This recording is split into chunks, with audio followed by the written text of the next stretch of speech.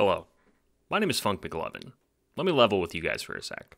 I've been slacking on making intros to these podcast episodes, like, recaps, like I did before, because I've come to understand that most people who are listening to this realize where we are in the comic at this point. Like, why would you be listening to this if you have not read Homestuck? That is ridiculous. For example, this episode focuses on the post-retcon pre-ending stuff. You know, the part where the reader gets to select from between a bunch of different boring conversations around Skaya while Vriska plans to, kill Lord English or something. We kind of lose the thread and get lost in the weeds here, but let's be honest, you're not here for meticulous Homestuck recaps. You're here to hear me, Janiyah, and Bucky dunk on a webcomic that you like and try to accomplish the Sisyphean task of making it better in some fucking fashion. This episode sees us brushing up against the notion of making it better, because frankly this segment of the comic just kind of sucks ass. So just sit back, relax, and enjoy. We're getting closer to the end here, so thanks for sticking around. I love you. Hello, hey, I want to start this episode off real fast by reading a review that someone very close to my personal relation, someone I know IRL, left. He, and I have to read this with all of the embellishments because the way he types is miraculous to me. He is like an old man who never got in touch with technology, so all of his comments read like old man Facebook. Let me read this. He sent me a text. Okay. Hey, period. Listen to the pod. Pod is in quotes. I don't know anything about Homestuck, 2 words, but you and your friends seem knowledgeable. Make some more music. Thanks, Dad. He said he would unsubscribe if I didn't make any more music. Oh my God. I thought that was funny. Oh, all right. Let's begin. So last time we talked about the retcon. This time we're going to talk about the post-retcon and do some cleanup on things that we might not have discussed all the way to fruition. Fucking yeah. I wrote 5 things in the show notes. Lord English's quest, which we have not really delved into. We haven't really actually talked about much of the cherub stuff. So maybe we can cover that right now, because now it becomes important. Vriska and Mina's quest for the Juju, as well as, the prophecy and such. We're going to talk about Sprites Squared, because that happens after the retcon. We're going to talk about the Alpha and Beta kids finally meeting and how they interact, and how that's very disappointing in normal Homestuck. And then Callie and Alt Callie, following up with Lord English shit. So let's jump in with Lord English's quest. Basically, Lord English / Caliborn has a very straightforward quest. Win his fucked up, I don't remember what they call it. They called it a null session or a void session or something. Null session, I believe. Whatever they called it, it's cool conceptually. I like what they got going on in a way. Yeah. I think that actually, quite frankly, Caliborn is one of the better written aspects of Homestuck. Just in his characterization, the thing he is a metaphor of, and sort of the way he is, just being an antagonist. I don't really have much to say on this. We haven't talked about it much because I think the cherubs are a self-contained thing which doesn't really warrant much change. Maybe in how they interact with the kids or something. But I don't know. Caliborn is one of the more beloved parts of Homestuck, to the point where it's a meme to say that Caliborn is the true protagonist. So just generally, what do you think of Caliborn's, broadly speaking, his progression into Lord English? We'll start from right to left today. So Bucky, what do you think about Caliborn? What's your thoughts? I've got salmon in my mouth. I'm still gonna talk, but just so you know why I sound like this. I made honey roasted salmon for dinner. That's good. Lord English. Again, I was an update reader. We all know this at this point. God.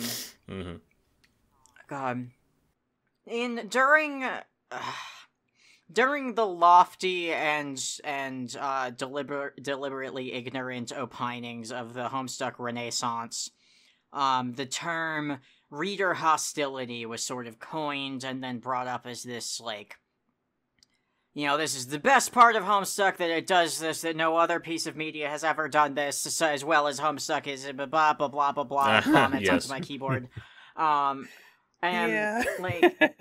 And that sort of evolved to mean the fact that the creators of Homestuck hate the readers is good, and that should show through in the writing. But when I think of reader hostility in Homestuck, what I think of is sitting on my bed in high school with my shitty little netbook, desperately trying to move the stupid little trackpad to click the next arrow on the bottom of the screen that was bouncing around while Caliborn hit the screen with his crowbar.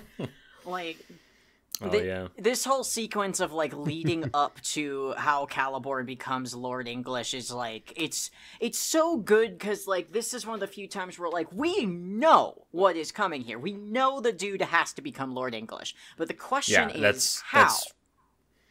That's clear from before he's introduced, yeah. Yeah. So the question is, how does he go from, I was gonna say autistic manlet, but I guess that's okay for me to say because I'm autistic. How do we go from autistic shitlord manlet to, Beefcakes McBara titty laserhead? And, like, that is interesting, because we find out that, like, Lord English isn't just Caliborn, and that's sort of, like, I think that's interesting that he is sort of removed from Caliborn just slightly. Because, like, Caliborn as he stood was an interesting character, but in order for him to become Lord English, some of his individuality sort of had to be stripped out. God, I don't know. I genuinely do like that bit. I imagine that Caliborn is still going to interact with the author, but that it will be different than, it's obviously not going to be Hussey. But, like, I don't know. I like Caliborn. I like the way that we get his journey sort of concurrent with, like, next to the alphas. I like that he's got something completely different from the alphas going on, and I did really like the way that he was, like, introduced and executed, because that was interesting. The meta-narrative stuff was genuinely interesting. Yeah, I mostly agree.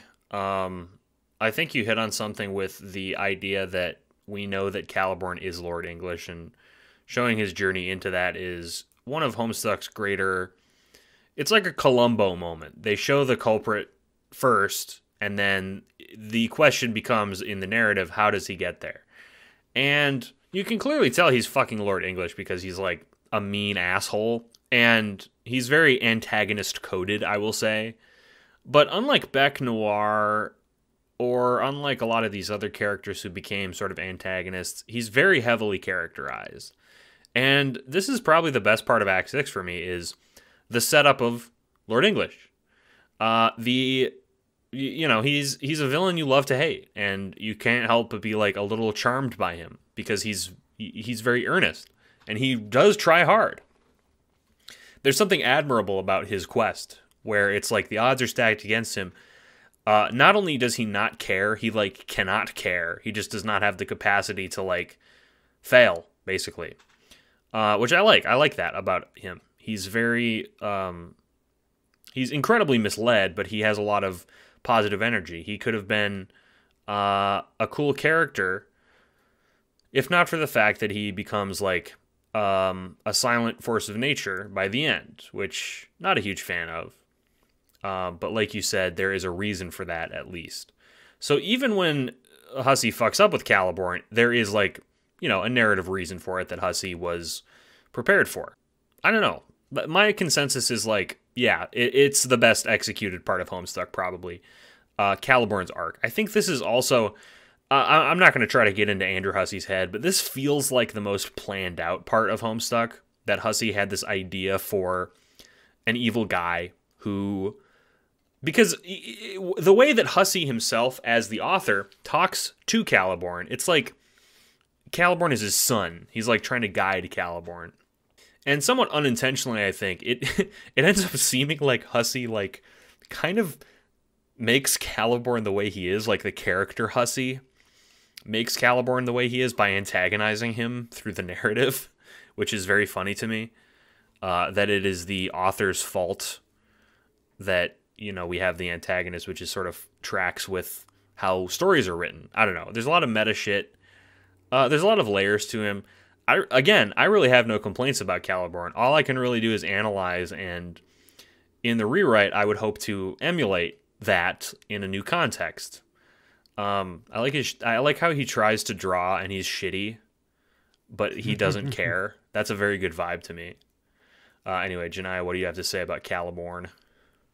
So before we started recording, I was saying that, this is probably one of the parts of the comic I'm going to have the least to say about, and I'm realizing as I'm listening to this that is a lie.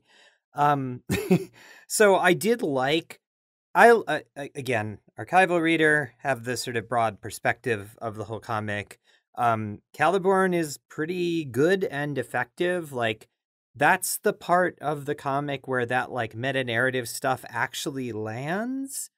And like, I think in the context of what we're doing with the rewrite, it's gonna work at least as well, if not slightly better, because excuse me, we've established that there's kind of this like the concept of the narrative. That's the thing that like doomed everyone in Game Over. That's the thing that we've now started to subvert because we've been able to start to rewrite the story. And we've got three characters that sort of serve as the representation of the narrative: Doc Scratch, Lord English, and Caliborn. And they kind of represent like different aspects of that, like, but it's the same story. So, Caliborn is a very like emotional, he's, like you said, he's like really trying, to do his best and, master this narrative. And, he's very sure of himself. Doc Scratch is very like manipulative and the sort of classic devil archetype. And then Lord English is a kind of force of nature, which I think works really well in this case because like, you have sort of like Caliborn and Lord English kind of combining Caliborn and Scratch kind of combining, and you've got Lord English as the ultimate force. And the way the story is working, the way we're setting it up, this is the point at which like the integrity of the story as written by Doc Scratch, as written by Caliborn, as written by the original unspecified author, is falling apart. Like, the characters are starting to self-actualize beyond the context of the narrative. They've already stepped outside of the framework of, like, this is how the story was supposed to end. They were all supposed to die, but one of them decided that she wasn't going to let that happen, and she started to, like, scribble over the page in pen. And it's like, Lord English is kind of the inevitable result of this, because it's this, like, pure sort of rage and hostility and anger. It's not the same collected vibe as Doc Scratch, and it's not the same kind of like belligerent, stubborn confidence that Caliborn has. It's just kind of like this, as I see it, kind of this story's last ditch effort to save itself from just being completely rewritten. Because the ending here is the characters get to go do something that they weren't originally supposed to do. They get to walk outside of the story, and the story ends, and the characters do whatever they do in our imaginations or in, the world of hypotheticals, and the story ends differently than it was quote unquote supposed to. So I think that the way we've set things up, the Caliborn Lord English thing actually works, I think, even a little bit better. Like it feels more purposeful and meaningful. Like, you could definitely read this interpretation into Homestuck. Like, that's a thing you can definitely do, but I don't know to what extent that was purposeful. It's just, I do think the setup of Caliborn and Lord English was very deliberate, and I think actually is pretty good. Like, that's one of the parts of Homestuck I think works really well. Also, this stuff Bucky was talking about with, like, the meta-narrative, like, Caliborn, fucking with the screen. That stuff is cool. Like that's a good, you've kind of got the idea that this is very painfully aware of the fact that it's a story, and it's a story that's coming to its conclusion, and it's not concluding the way that the original author intended it to. So you've got this kind of like increasing meta-narrative hostility and pushback and all that stuff. And yeah, I agree. The concept of reader hostility in the sense of, the work is kind of like fighting back against the reader's experience reading it, not the author doesn't like the fandom. That's not, I don't like that I don't like that. I don't like that at all, but also like, I don't like using the term reader hostility for that because it feels too neutral as opposed to just like an author that's kind of pissed off at their fans, which, that sucks. Also, so. I regret to inform you, I do have one more brief comment. We were talking about Equius earlier today, and not only is he somebody who helps contribute to Lord English, but I think something about Equius is relevant here, and that's that he's a fascist. Because and that's relevant here because so Caliborn is a good example. I know he is a green alien. I know that he's not actually a human, but the dude's an angry white boy. Like that, if you don't interpret him as such, far be it for me to say that you're wrong. But like I think that he is good at illustrating how like the system, and in this case the narrative and the meta-narrative as it represents our society and a system, does have an impact on white men. It does also disillusion and disenfranchise white men. But like by the time it gets to that, everybody else is in a much worse spot. So like Caliborn is correct that as a neurodivergent person, he is being treated differently because of his learning disability, as he puts it. Non-specified learning disability. But like I think he does a good job of illustrating how, like, it's a recruitment tactic to get white men into fash spaces by saying, like, by preying on the insecurities of being disenfranchised just like everybody else, but spinning it as people try to disenfranchise you because you're special.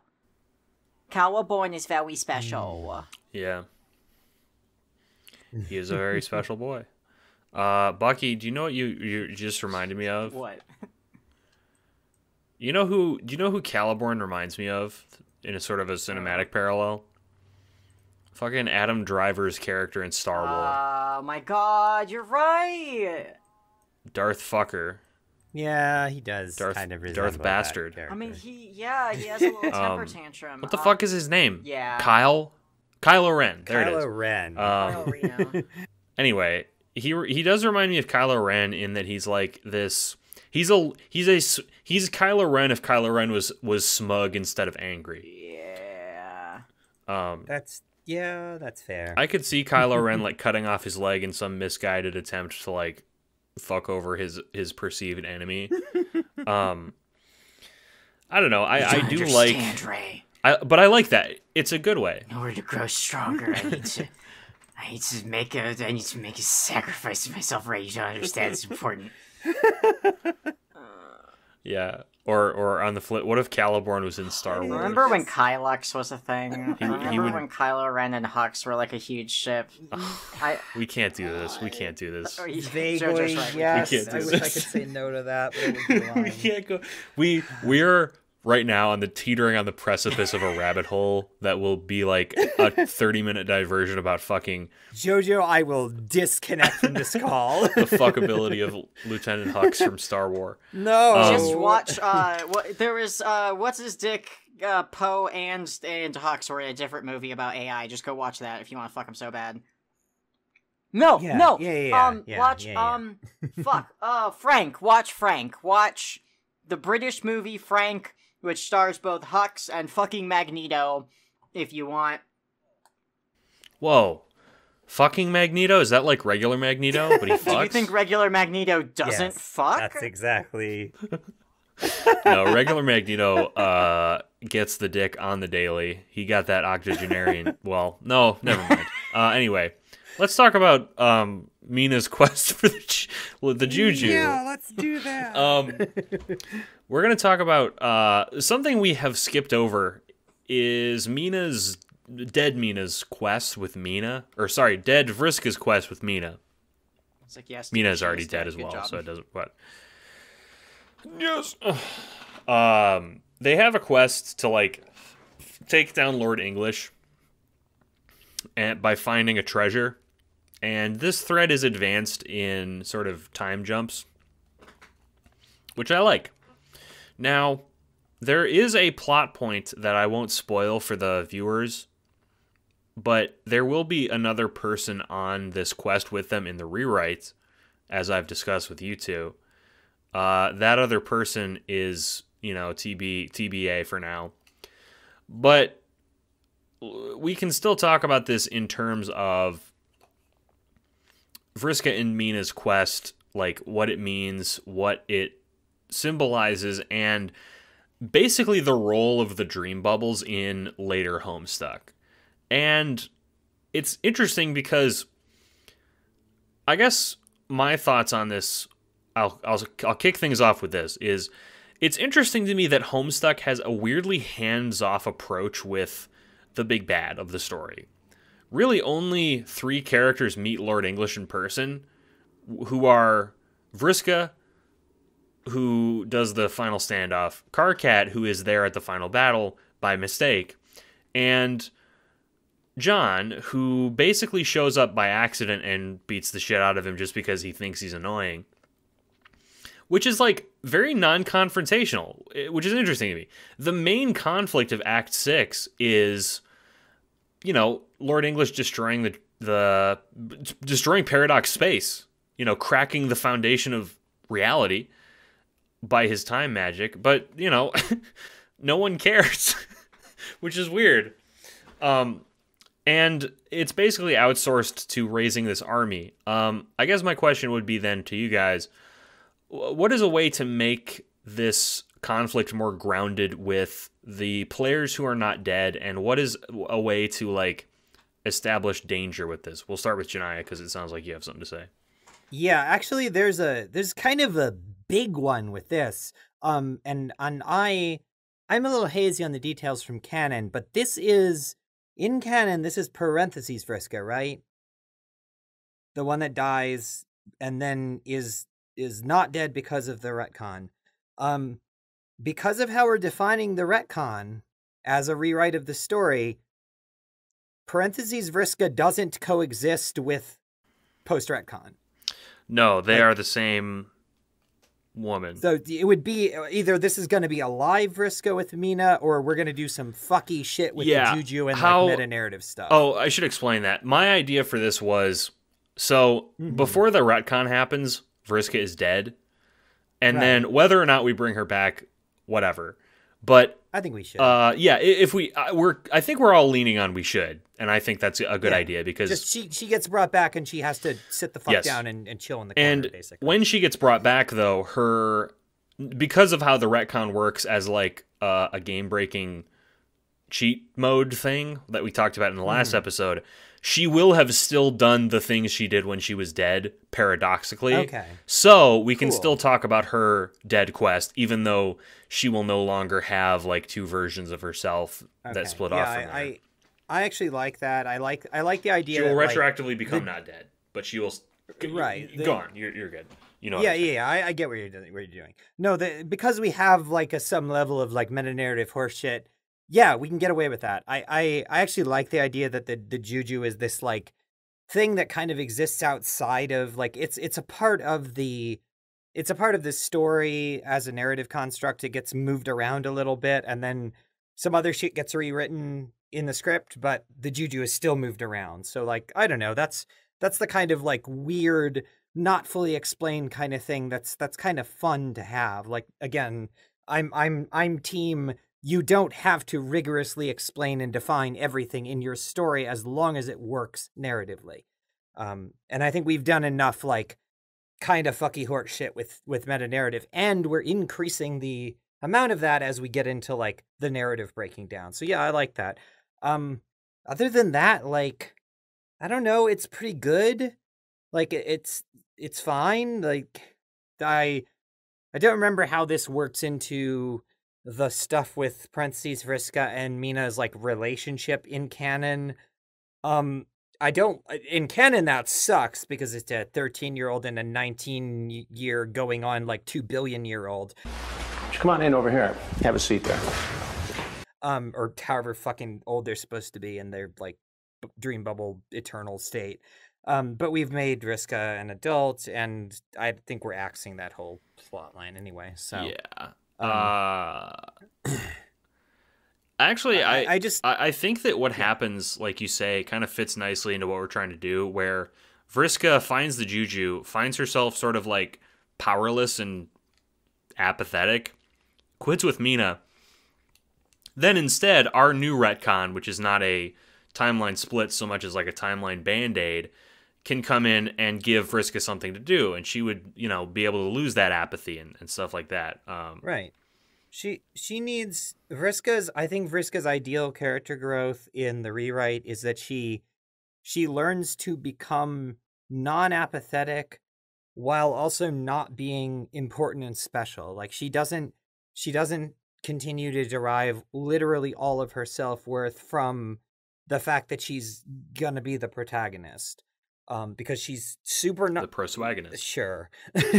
Because she's super not. Like that's not a thing that's gonna happen in this. We're not making Vriska the one at the head of the fucking ghost army, making the big stand. Excuse me, how else am I supposed to have my Antifa Caucasian girl boss, Kajaniah?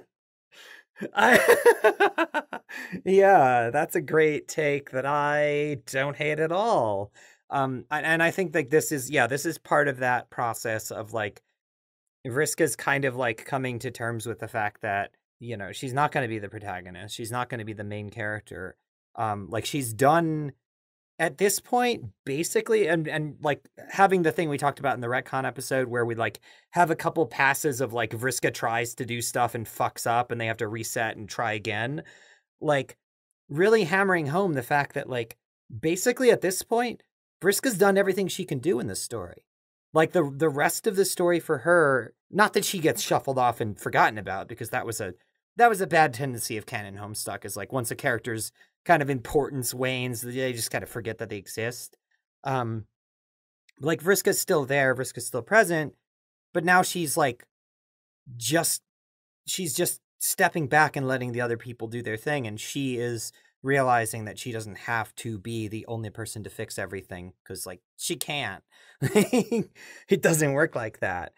So yeah, I like their little quest. I think we could give the specifics of that could be done up however we need to make things work, but like I really do think it all ties nicely together to Vriska learning that Vriska is not the most important person in the universe, and like she just gets to kind of step back and let other people handle this and like reflect for a little bit. And this is basically the tail end of her character arc, which I think is, in this case, I think a good thing. Yeah. Fucking, I don't know. I like, again, a lot of Act 6. I've said before that Act 6 is one of my favorite parts of Homestuck, even though it has the highest highs, but it also has the lowest lows. And I think in revisiting this, we've kind of rediscovered the lowest lows. But now we get to talk about the highest highs. And get highest high. And then, like, you'll hear this in the final edit. There's, like, Rasta music playing or something. Oh my god. Anyway. Highest highs. Fucking Bucky, what are your thoughts on the quest for the Juju and sort of Vriska and Mina's stuff? I mean, we did get that cool, I know I keep saying girl boss, we did get that cool moment that Kylie Henke did that rad dub of where Vriska jumps down into the dream, into down where the Juju is, and it's like, I don't fucking care what you think anymore, like that. The character that we get from parentheses, the character development we get from parentheses Vriska is good. I am trying to reconcile, like, what we've already said, because we said Mina was gonna have some character development, and Vriska obviously already had... So we've already... And we have said that Vriska is going to not perma-die. We are going to bring her back with our new retcon thing. So, the question is, if Vriska's going to get her character development then, are we proceeding with keeping Vriska around and having her be developed here? Or do we modify this to avoid having Vriska? Because I think we were going back and forth on that, if I recall correctly. So, like, my biggest question is, like, I want to make sure we're still doing what we're intending to do thematically while fulfilling what we already kind of set up for here. You mean, like, because Vriska basically, like, exists up until the moment where they retcon everything. I mean, that's... You could portray Vriska up until the moment of the retcon, and then it's going to have been, like, retroactively... Vriska was alive. Retroactively, it never happened, so... Exactly. Well, no, June does. June and, like, Roxy and Terezi, I think. Wait, fuck, how does she get the powers, then? Because that causes a paradox, unfortunately, like that... That's okay, though. We can have paradoxes, that's fine. Well, what... Because this is... outside of, like, paradox. No, this causes a meta-narrative paradox, because if she goes back and erases the thing that caused her to get the powers with the ability to erase things, then she... No, that's fine. Then she couldn't have gone back to erase it, so it couldn't have been erased, so it would have happened, so she does get the power, so she can go back and erase it. Like, that's that's a problem with the logic of the story we're telling. That's not a problem with... Like, that's not paradox space, that's, like, genuinely actually an issue. You're saying that because the inciting incident that led to June having a reason to go back doesn't happen I'm saying anymore? That the person who... What are you saying? This is the delightfully person confusing. who gets the thing that allows her to have the powers in the first place is going to never have existed to get the powers. Oh, yeah. That's what we were talking about, where... that just kind of, like, has happened anyway. And that isn't explained. Like, that's a function of we're, like, stepping outside of the story to some extent. Because I have a feeling we are kind of on a very similar but sort of 3 different pages about how it will work. I think that we're pretty consistent about how we think it should work. The question is just, how do you resolve the paradox, or do you resolve it? Like, I'm of the mind that, nah, just fucking, it happened, and, like, that isn't explained. It's a mystery of the fact that we are clearly in a story that serves to highlight the fact that we're in a story. Okay, but I want an answer tonight. I was going to say, I know it's going to piss off the people that need to have, like, literally everything explained, but I'm not one of those people, so... It could be addressed in canon, like, Vriska could be like, wait, how did I get... Or there could be some kind of... Because there are stories with multiverse stuff that have, like, partial memories of, like, what happened in other things. It could be, like, you know, Zero Time Dilemma or whatever that game series is, where it's, like, you kind of share memories with what happened after a universe changes. Again, this is all fucking... I feel like I need to get, like, a blackboard out to explain this. What were you saying, Bucky? It does also have a meta-narrative explanation. We already read the story where Vriska went and did that. It's already written down. Yes. And it's already... That's how June would explain it, I feel like. I like that. I like having it lean into the meta-narrative of it. Like, why is the Juju there?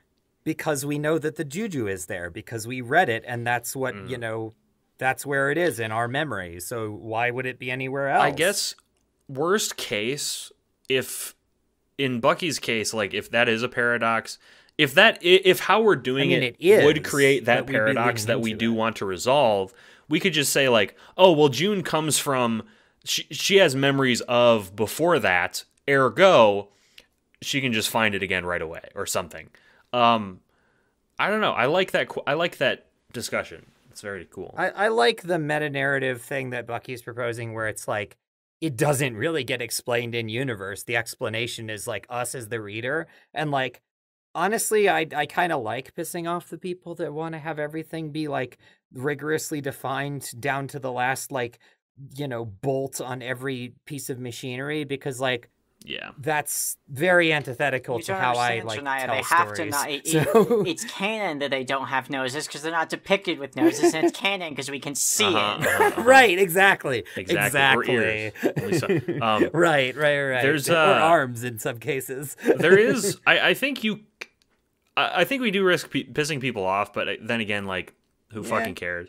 It's our. I mean, we've already done that with other decisions we've made, including apparently the decision to do this at all. So yeah, I think it would be better to do this because in the rewrite, I have passages written where Aradia explains basically point blank by demonstrating to Dave how time travel works. Like, she is a mentor to him in how time travel functions. And what's interesting is, through them, what I've written, you can see them have like different opinions on time travel, because Aradia is like, yeah, so what I did was just basically make a bunch of time clones to like die for me and martyr themselves. And I just did that hundreds and hundreds of times, and it was cool. And Dave is like, that's fucked up. I'm actually going to adhere to like the timeline stuff and do a intricate dance and never have a doomed Dave ever, because that horrifies me. Because they both have different opinions on death. But through that rigorous explanation, when we finally break those rules with June and say, like, no, you can have a paradox, actually. Paradoxes no longer create doomed timelines because of June's powers. Right. June just rewrote the story, and it is the way it is. So, exactly. And it is the way it is. And that kind of feels weird. And you can even have characters be like, wait, so June, how do you have the retcon powers? Because you said Vriska got them for you, but Vriska's been alive now. And June can just be like, oh, well, she wasn't before, and that's when she gave me the powers. And everyone could be like, June, that makes no fucking sense. And June could be like, I'm sorry, I don't make the rules. What about me being able to go into the script of the story we're in and edit it makes sense? And they're like, you did what? Yes. And that does feel a little bit like the trope of a wizard did it, where it's just like hand waved. But I don't think it is functionally, but it's not. There are rules no we're adhering adults to, on this is what I'm saying. planet. There are only children, and they raise each other just fine. They're raised the by thing monsters. Is, yeah, like the "a wizard did it" explanation is fine if you're doing it consciously. Yeah, if you see the wizard do it, what its implications are. Yes, if you're watching the wizard being June, and Roxy is like has stars in her eyes right now. Pay full But attention anyway. to the woman behind the curtain. She needs the moral support. Yeah. It is kind of a Wizard of Oz thing where it's like June for a split second here in our rewrite is being like, okay, gotta reform reality real quick. And we have it so it's a limited power, so, you can't just write Lord English out of existence. That would be... Right. There's certain, there's certain limitations as far as, it taking a certain amount of energy to do, and, we've shown that with all of the having to redo things because Vriska keeps doing some shit, or, there might be something that's so, integral to the story that erasing it requires rewriting so much that the whole thing wouldn't have happened, or something like that. Right. There's ways to reason around that. We got kind of lost in the weeds around the time travel stuff. That's fine, or not the time travel, but the retcon stuff. That's okay. It warrants explanation, I think, for both the viewers and us. It's a good discussion. Let's talk now about something that. So the first 2 points were Lord English's quest, which we were fine with, and Vriska and Mina's quest, which we were fine with. Basically, I think the changes we would make would be putting these things in a different context now, which is fine. Let's talk about something that I think we are not okay with: the sprite squareds, or the sprites squared. Which one would it be? The sprite squareds or the sprites squared? Who cares? I plan to alternate between the two based on random chance. Both of them are hard to pronounce. It's kind of a tongue twister. The Sprasquareites. Sprasquareites. There are basically there are two main ones. There's one that I think we can just ignore, which is GCat Tavra Sprite, who is a joke, and this sucks. Like I don't know how else to say this, but like I think it's great that like Tavros got a second wind, because this is Hussey's moment of being like, all right, you guys want these characters, so here you go. Tavros can be a cat boy. And he's a horrifying abomination. It sucks. Now. Aren't It sucks happy? though. He's allergic to himself. That is like, okay, I get it is funny that he's allergic to himself, but it's also a little bit fucked up. Like a little bit fucked up in a real way. Horrifying. If you have like allergies to animals, you know how horrible and immediate the effects are, and just imagining that all the time sucks. I'm not going to say that, in Hussey's silly webcomic, he was in some serious manner making some existential horrible abomination. No. It was a joke. No, it was a joke. Which is why we're going to skip it. It's a joke. The next one is, let's start with Jaspros Sprite and then move into Devepida, because I think we all are on the same page about Jaspros, but perhaps not about Devepida. I hate... Or Dave Peta, or however. What are you saying, Bucky? I hate that real people use Homestuck character names as their name, and then I make associations that have nothing to do with the comic, and that's all I have to say. Oh, no. Shout out to whoever Bucky is talking about. No, the audience doesn't. I do. Yeah. Shout out to that person who, if you're in the audience, hello. You know who you are. You know what you've done. Yeah, we'll start talking about Jaspros Sprite, and I just want to say the Sprite spreads, just because how we've written the story, can't exist. However, right, because they're the game over timeline people. However, they can still exist in that, like, Dave and Nepeta can share a Sprite now. So, right. I don't even know if this is worth talking about, actually, because like they can't exist existentially. Honestly, like, so we've set up conditions whereby there's no ghosts of the game over people. They're literally the same people, and they're not dead. So like, to introduce the squared sprites, we would need like some kind of convoluted, like, we'd have to think of another way to introduce them, and like, why? Like, what? Yeah, at this, especially at this late point, like, what are we adding to the story? Like, I think this is one of those things where we're just making a fairly major deviation from the original comic. I completely forgot the just not exist. Other Sprite Squared, which is Arceus Sprite Squared. I didn't forget Arceus Sprite. I just wasn't mentioning him. So I think that I hate to say this, but Jaspros Sprite, in my opinion, is narratively pointless and also sucks. So I'm fine with saying we'll do away with Jaspros Sprite. I know a lot of people are attached to Jaspros Sprite. I don't, what's the word? Care? So I'm not going to worry about that. If you like them, fine. This is another case of, like, if you like it, it's still in Homestuck. We have no power to delete Homestuck. We're just remaking it better, which is a different thing entirely. So, Jaspro Sprite is still out there. You can still ship them with, Jane or whatever. Actually, I'm going to come to every single one of your houses and forcibly install the Homestuck slur replacement project on your computer, and you will like it. Oh, no! we have your IP addresses from the views on this video. That doesn't do anything about Jaspro Sprite, though. That's true. Just all of the slurs. No, the new Homestuck, the Jaspros replacement project. Actually, nobody can have Nepeta the hot me. new plugin. Oh my god, that's right. funny. Replace it with Bucky.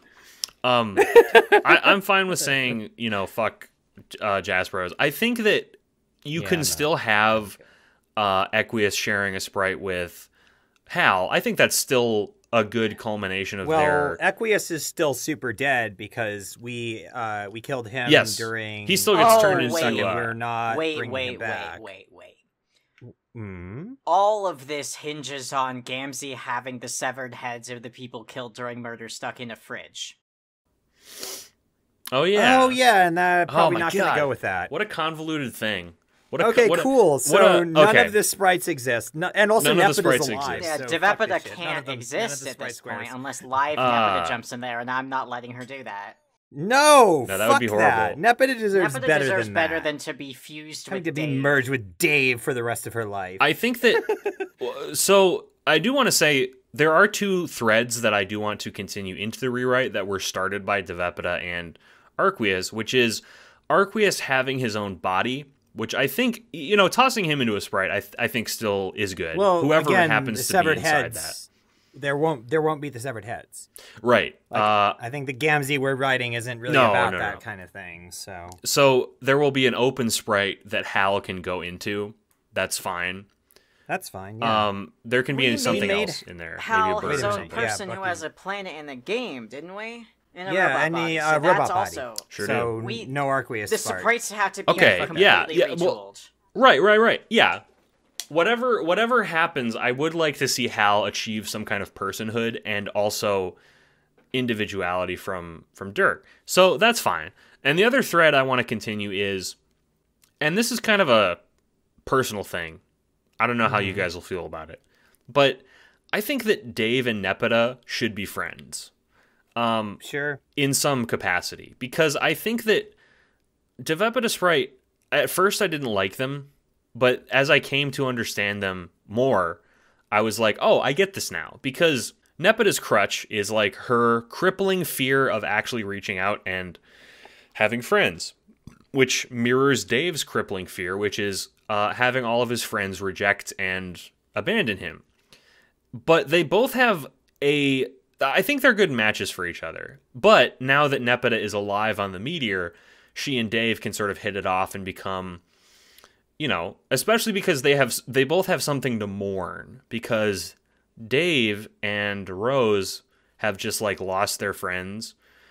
They are separated from them. Dave lost who he was. Oh shoot, I'll edit that out. Dave lost one of his. In the rewrite, Dave loses someone he's close to. That's probably way too much of a hint, but whatever. Who he's close to now in the rewrite, I should say, and so they could really trying to preserve that spoiler. Yeah, I really don't want. I mean, people already fucking guessed it in the Twitter thread that I made, but yeah. I also no one guessed Vriska that she was gonna die on the Meteor and Murder Stuck instead. But anyway. Yeah, I like that thread. So instead of the sprites, we can just have actual characterization instead of putting them in a magic seed. I don't know. I like that for the sprites. I like them not existing. Eridan and Solix getting fused together was fucking hilarious. I understand there are implications of I thought it was funny in whatever 2011, 2013. Now I sort of do balk at aerosol as a concept in general, because it's hey, remember that rich prick who bullied you in grade school right through the whole thing? What if you did want to fuck him though? Well, not only that, what if you did want to fuck him, but he never got better? And he's still the exact Right. same, openly fascist, genocidal, mean asshole, but he's also ooh, woo, I'm so sad no one loves me. And it's I can fix him. I can fix him. allowed, I guess. This is just how I talk about Arania, but unironically. Yeah, that's why I let you fix him. What if Arania was trans-masked? Arania or Aradia? Yeah. Both. Both. I mean, Why you know not? my opinion on that. No, I'm just kidding.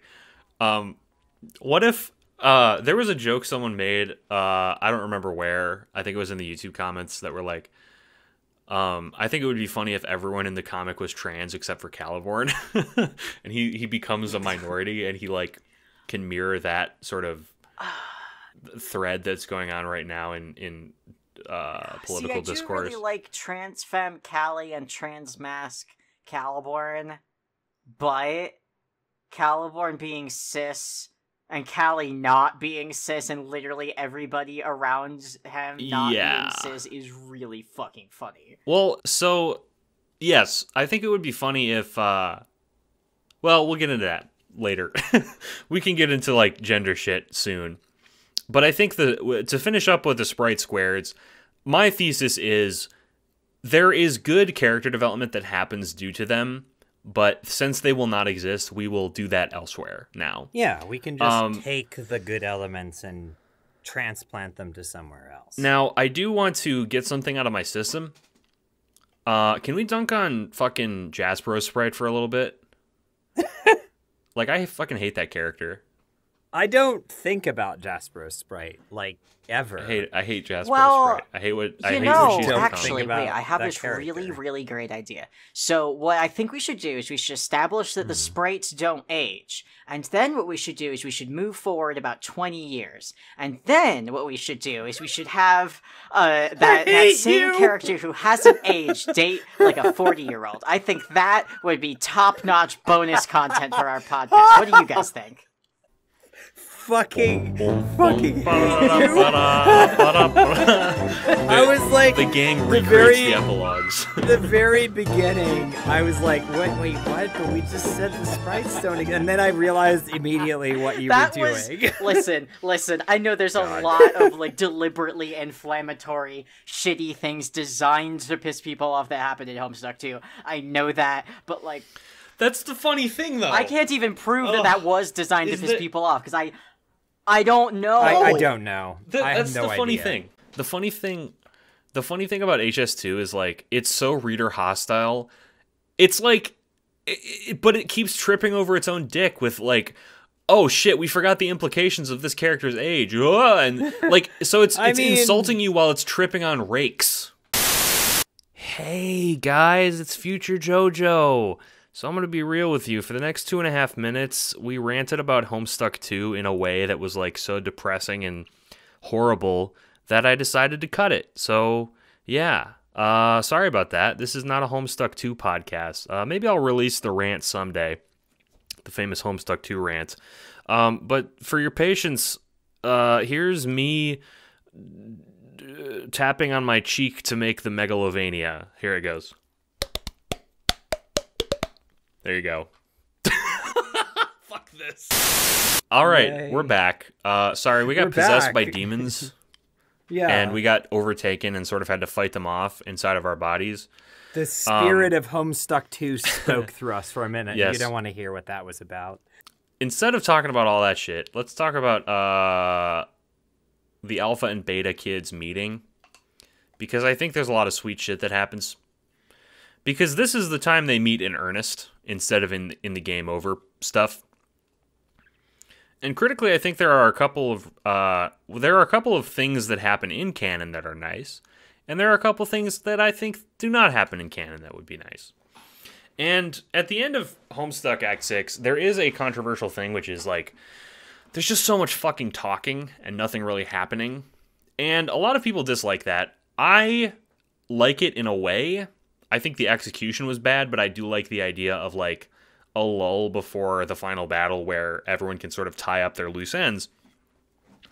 I think it could be done somewhere other than, like, the final hours of the entire comic. But I like the conversation that Dave and Dirk have. I like the conversation that Terezi and Vriska have as friends. I like the conversations that Roxy, Rose, and Kanaya have. Those are very sweet. And I think we could expand that to, June talks to Jane about their shared transness, because they're both, that is the parallel of this narrative. And I think Jade could also talk to Jake, because, like, Jake is one of the only characters who never talks to the beta kids in any extended thing, which sucks because he was, like, connected to both Jade and John in the original comic, where he's, like, writing letters to them. Mostly to Jade, but also to John at that one time. And also Jake is, like, what is up with Jake in this part? Like, he's just kind of, like, he becomes a joke, but he becomes a joke in, like, a real way. Like, the story thinks he's a joke. What is up with that? Oh, well, see, Jojo, it's funny when gay men are effeminate. I mean, that's objectively true, but I can't imagine that, that's the only reason that Jake is, like, treated like a fucking asshole. Yeah, I don't know. I mean, the answer is know. that Andrew Hussey wrote homophobic things into his work. Like, I don't have another answer for you. Yeah, I don't love it. He didn't like his one bisexual character. Or is Well, Jake gay? I'm going to emphatically He's say bisexual, Jake is right? bi and not elaborate at all and move on. Fair enough. Yeah, that's completely fine. I actually think that having bad experiences with women doesn't traumatize you into being gay all the time. Maybe it can, but Yeah, that's I don't think that's a super not unilateral how that thing, works, even actually. if you do like that. If that happened to you, I'm not going to argue with you, but I prefer not to apply that interpretation to fictional characters. Yeah, I mean, I feel like actually, just to speak on that really quickly, like, as someone who was like deeply traumatized by the gender of person that they are attracted to, my sexuality didn't like change because of that. Like, I just still like women, even though one abused me. Like, that's not how that fucking works. What the fuck?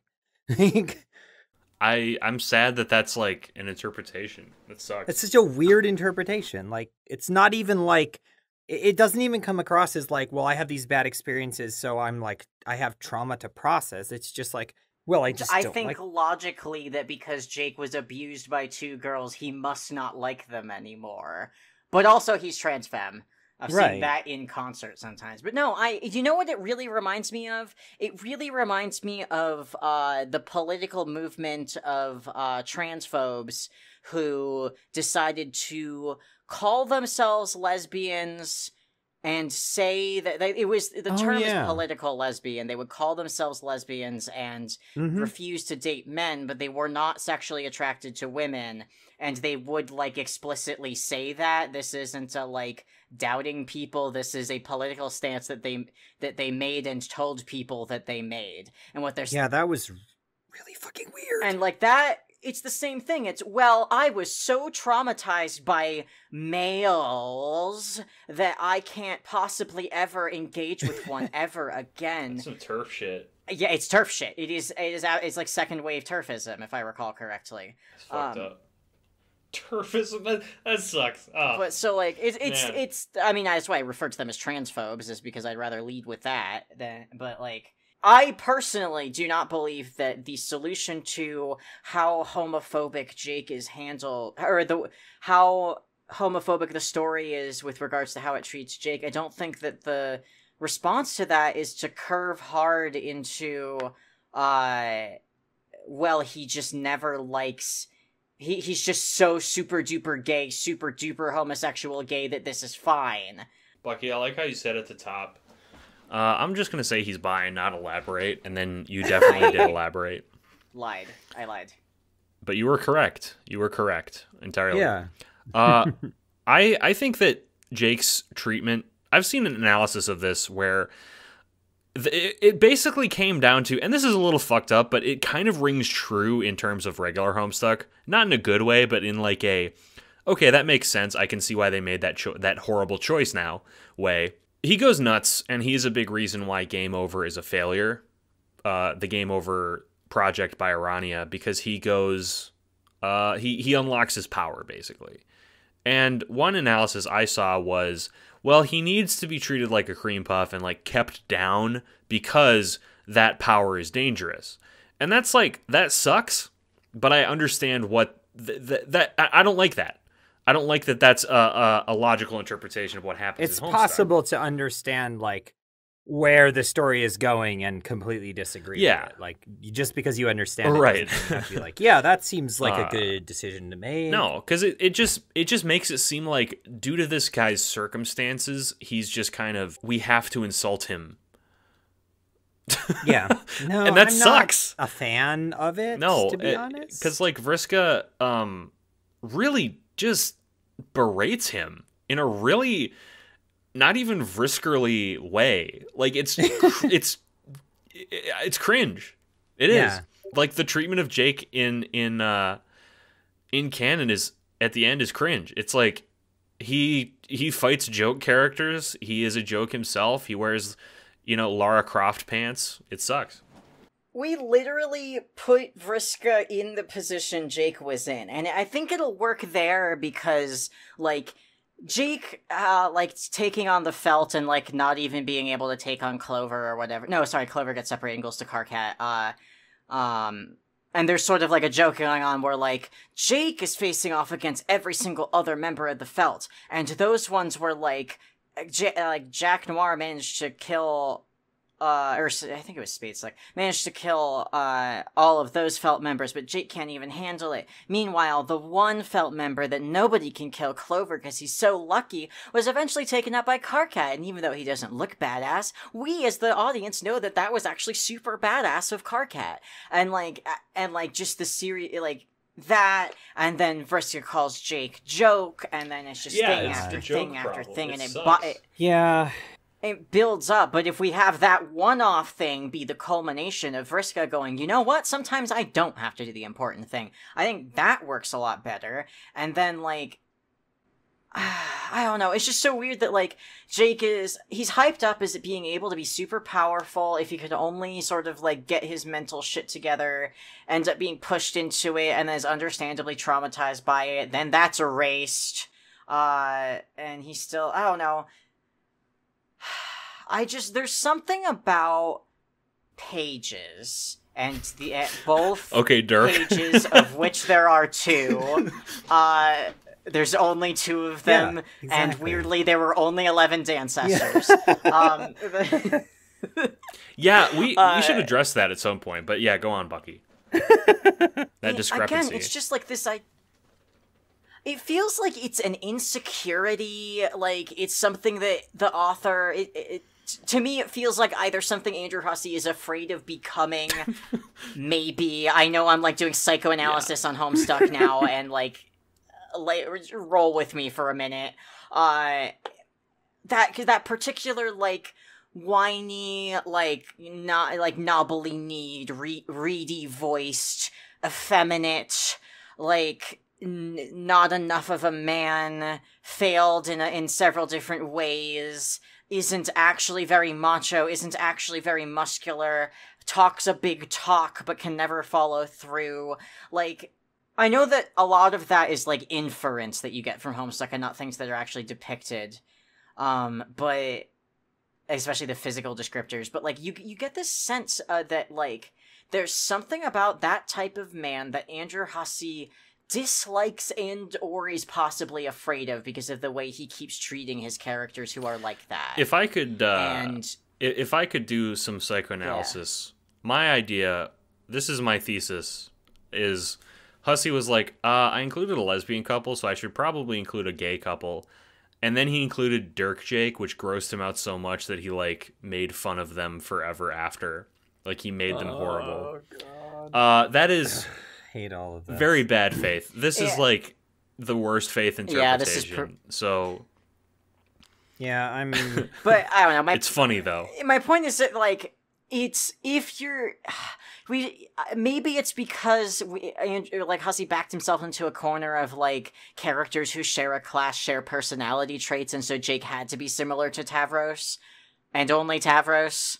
But, and also Eridan, too, because we're relating to the other Hope players, but, like, I don't know, I don't think if we want to... I don't know exactly how we're going to fix that, but I think part of it involves taking a hard look at, like, we did Tavros a bit better, I think, this time, so I think we can do Jake a bit better, and just figuring out how we've reconstructed that to make it work better. Also, just so I'm not completely operating in, like, bad faith, I do want to say that, like, the reason that I interpret Jake as bisexual is that he exhibits attraction to men and women in the comic. Right. I mean, that is, right. Yeah, that's subjective. It's the, like, in order to read Jake as not being bi, you have to either do the incredibly bad faith, like, he's traumatized out of his bisexuality, or you have to just say, like, oh, well, it was all comphet, which is, like, I hate that as just like an escape hatch for like, well, I want to headcanon this God. character as, gay or lesbian, so I'm going to say that any evidence that they've experienced attraction to a different gender is just content. That sucks it's so like, that's, much. It's the stupidest, like laziest, what actual evidence do you have for this? The answer is none. So why do you have to be like that? I don't love that. This is the most I've ever talked about Jake, like, ever, so that's fucking weird. Yeah.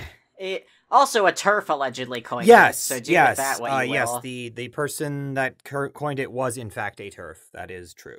Sure is convenient to be able to write off your attraction to trans women as compulsory heterosexuality because you don't believe she's a woman, isn't it? Yeah, that's always good. Like, also, like, fuck, I had a point. Oh wait, I said good when I meant bad. I do that sometimes. Oh no, PSA from I'm not even that fucking old. I just You're try really to not, read shit yeah. by people who have been around longer than me. But, like, shit changes. It's, like, genuinely, if we got a story about a man who thought he was bi for a long time, and then he woke up one day and he was like, you know what? Actually, my attraction to women has faded, and I consider myself gay now because that's where I am in my life. That sounds like a Dark That's not Souls text. bad. Attraction to women faded. you have to get more insights. That's how that happens. You have to get I more mean, you souls can to unlock discover it again. different aspects of your sexuality Yeah. throughout your life. That's completely fine. Yeah.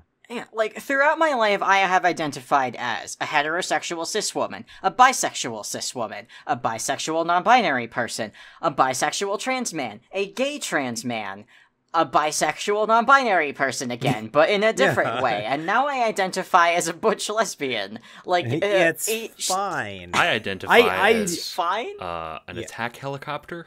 Oh, fuck you. I just realized I was That sucks. demisexual like 3 months ago. So yeah, I get it. Yeah, I don't know. It's weird. Sexuality is weird. It's It's very weirder weird. when you factor in what your gender is. Yes. And the original Homestuck was not equipped to No. address that at all. So It fan wasn't. interpretations of those things are things I Yeah. welcome.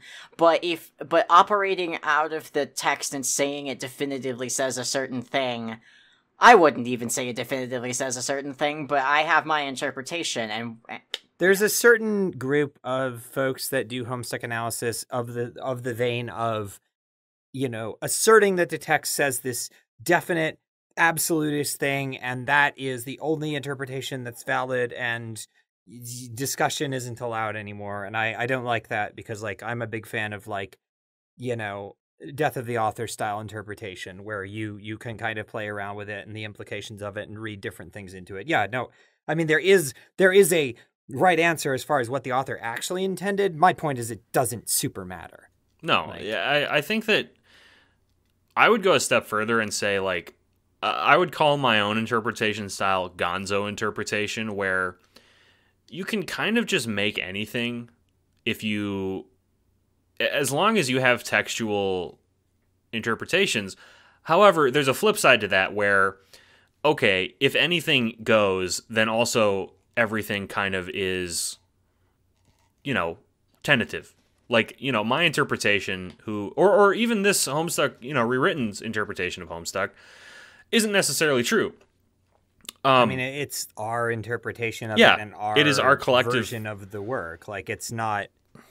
We're explicitly changing stuff for one thing. No, there is no rightness value at all in Right. my thing. You can say, Well, not like objective moral truth. I mean, No. If you wanted to argue like what was the author's original intent, there's a right answer, which we might not know. But like, again, my point is it doesn't really matter, Right. which I think you'd agree with me on. yes. Like Bucky said, if you want to interpret Jake as gay and only likes women because of compet, that's no less right or wrong. However, it does reveal something about you. I Yes, think exactly. That was my point. Yeah, and that is kind of the crux here of what does the author's interpretation of their own work reveal about them, or what do the details that they didn't think about, like characters' ages or races or implied whatever, reveal about them. And, analyzing that is an important part of, I think, I'll say this. I don't think Homestuck was written with many passes over. Does that make sense? Like, it was basically a first draft. Yeah, like it was a very well-polished first draft. Yes. Right. And that's fine. However, there are so many kernels of that. We've come over so many of them, like Rufio, with Dante Bosco, with the Grand High Blood and his lineage, and the culture of Black Louisianan religious stuff. I don't know. It's just all this accidental stuff, and if you lean into that, you're revealing something about yourself and your interpretation. Again, we're not trying to sand out the edges here. We're just trying to make it so, like, this comic is A, readable, and B, has themes that are consistent. And I don't know. We got kind of lost in the weeds here with Jake. We got sucked in by his gravitational pull. Yeah, that's how that happens. We got engaged in the hope field, and it all turned to bullshit. To bring it back to what I said at the beginning, which is the alpha and beta kids meeting, I just think it would be nice if they met more. Yeah. I think Jane and June would have a lot to talk about. I think Jake and Jade would have a lot to talk about. I think that a lot of people would butt heads, and I think that would make... basically what I wanted to say was, I think it would be more interesting if there was more conflict during that time. Like, perhaps June is maybe excited to meet Jane, but they don't really get along, or something like that, and they have to resolve that, and that's sort of like a mini interpersonal thing near the end. Stuff like that. I don't really have anything to add to what you've already said. Like, I mean, I agree with you. I think a lot of that is procedural as far as how you choose to write it. But like, yeah, no, that's good. I'm fine with that idea. Like, other than that, yeah. Fucking Jake. That little bastard. I think it would be funny if, I think we've talked about this before, but if Jake was confused about, like, what being bisexual even was. Like, he's like, oh, I like men, so I'm gay now, right? And Dirk's like, no, that's not how it works. You're still attracted to women, right? And he's like, well, Dirk, is this a trick? Are you trying to trick me into saying something bad? I don't want to... And Dirk's like, no. I say, I'm gay for men, and I'm also gay for women.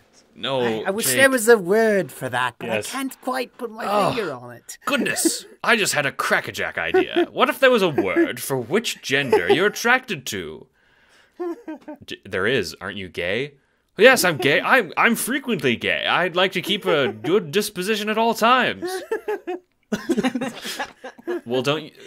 Okay, alright, that... One of the key points for pointing out how Jake is actually very smart and, like, knows what he's doing, and he's not actually, very stupid, is when he's talking to Caliborn, and he pulls basically that, but he knows what gay means, and Caliborn only knows the happy definition. I like Jake as a himbo, but I also like Jake as a himbo, much like Jane, or Jade, because Jade is not a herbo.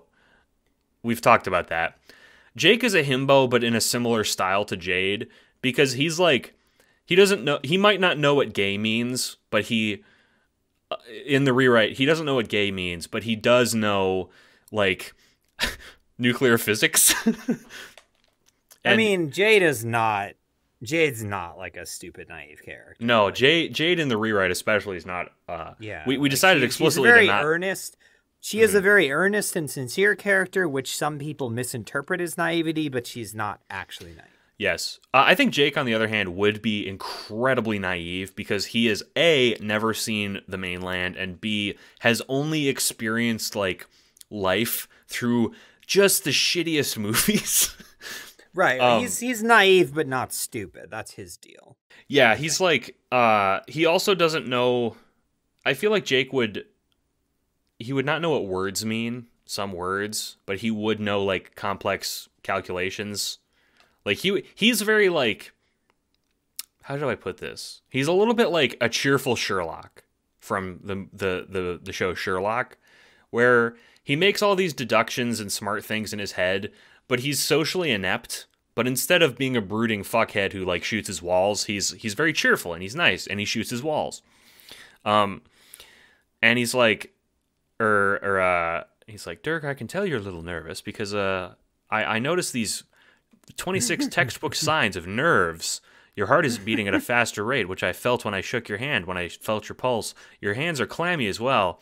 Your brow is sweating too. And Dirk is like, this is not making me any less nervous. Please stop. I don't know. I love Jake. I don't. We got sucked in care again. about God Jake. damn it. I do. This is literally the most I've talked about Jake like Jake ever episode. in my life. The I gay don't. episode. Not that I have anything against Jake or like against people that like Jake. It's just a character I cared. So hard do I not This care is the about peak Jake. of Jake interest in your entire life, Janaya. How No, does this it is the feel? peak of Jake engagement in my Yes. entire life. Like, Enjakement. yeah, nailed it. Fucking. Let's fucking Talk finish about this Callie episode. now. Yeah. So we started out with Lord English. So aptly, let's talk about Calliope, because I think Calliope also has one of the well executed arcs. When last we left her off, she had been. Her brother had tragically witnessed her death, which is very traumatic for him. And she is now in the dream bubbles, sort of just kind of putting around, not knowing what to do. And everyone else is looking for her alt self, who is like the key of winning against Lord English. So she feels like uniquely shitty because she doesn't have any alternate dead selves except for one who everyone likes more than her. And she's basically just like talking to Jade and Roxy in the dream bubbles, just trying to like chill. And I like that. Quick question. Because I don't remember exactly. How does our reinterpretation of the retcon affect all of this? I don't think it does. I think in this case, She was dead So, from before, right? In original Yes. Homestuck, John does not affect Caliborn and Callie's timeline much. And I think that should Right. hold over in here Oh because yeah, no, I agree. I think it would be a good idea for June not to know like what is the central cause. He does not know that Caliborn is the central cause until it's too late that she cannot use her powers anymore. She's not omniscient. Like she No, has the ability to edit the story itself, but like only within the realm of what she knows. We even talked about like having Terezi basically be the guide for what she has to actually change. So She's like, the mind of definitely the not outfit, if you will. omniscient. Yeah. Yeah, exactly. Very on the nose. And then, June is like, all right, I don't know. So yeah, they would be untouched. It would go down the same. Caliborn would kill Calliope and then predominate, et cetera, et cetera. And there would be that alternate universe, Callie and Caliborn. And I think it would be, I don't know, I like this. I like her. I like Callie being like, sort of needing to be shown her own worth. I think that's a very relatable experience, especially in like that's very that's like universally relatable. Just being alone and feeling horrible about it, feeling lonely and worthless, and then being shown in some way that she is worth something, because maybe Roxy could be more proactive about like trying to find her, and she's like. Or because she's one of the only people who can talk to Callie, being a void player, so Callie is trying to hide in the dream bubbles and stuff. So Roxy could like be more proactive and be like, "Hey Callie, you haven't come around for like, a couple months. What's wrong?" And Callie's like, oh, "You noticed I was gone?" And stuff like that. That's very cute.